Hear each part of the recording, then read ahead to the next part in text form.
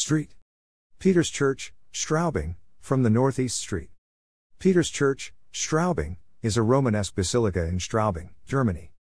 It was built in the second half of the 12th century, and is distinguished by its two sculpted portals. The surrounding graveyard contains a number of funeral chapels, most notably the Totenkapelle, which is decorated with a cycle of paintings depicting the Totentanz by the Rococo artist Felix Hözl. View of Street. Peters, ca. 1860 Street. Peters is located on the southern bank of the Danube River in the Altstadt of Straubing, approximately 1 kilometer to the east of the present city center. It sits on top of a small elevation, and the graveyard, church, and chapels are enclosed by a wall. The present church is at least the second to have stood on the site. Excavations conducted in 1974 revealed the presence of an earlier Carolingian hall church.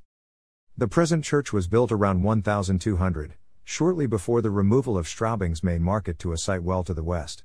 Street.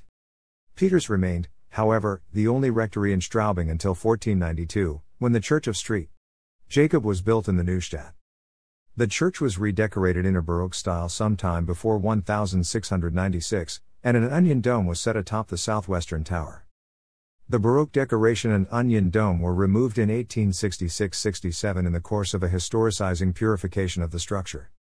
In 1885 the northwestern tower, which had previously been only 3 stories high, was raised to the height of the southwestern tower. The most recent restoration was undertaken in 1977-78, at which time the nave was provided with a wooden roof. The West Portal. Street. Peters is a 3-aisled pillar basilica with 3 apses, and a 2-towered western facade. The arcades between the side aisles and the nave rest on rectangular masonry pillars, whose decoration is not original to the building, but was added in the course of the 19th century restorations. 2 portals provide access to the building, one from the west and one from the south. The tympanum of the west portal portrays a knight, armed with sword and shield, battling a dragon. The head of a man, whom the dragon has swallowed, is visible between its jaws. The representation may allude to the words of Psalm 35:34, "Take hold of shield and buckler, and stand up for mine help. Draw out also the spear, and stop the way against them that persecute me, say unto my soul, I am thy salvation." The scene would therefore have Christological significance, with the words of the psalm understood typologically to refer to Christ as a warrior against evil. The South Portal. The South Portal is somewhat more mysterious.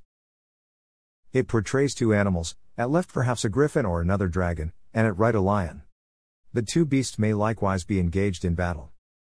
An opposition between good and evil, similar to that on the West Portal, is likely intended, perhaps with reference to medieval animal stories such as those found in the Physiologus. The Totenkapelle. The graveyard surrounding Street.